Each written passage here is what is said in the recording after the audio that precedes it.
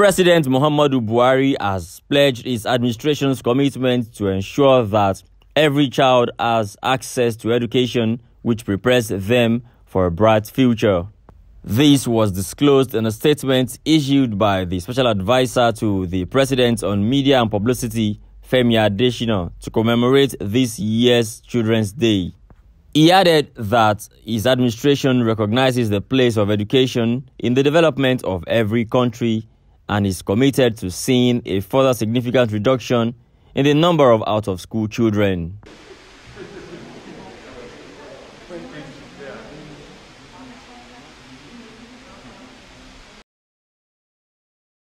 The president acknowledges that while education of the Nigerian child will remain on the front burner for his government, other issues such as healthcare,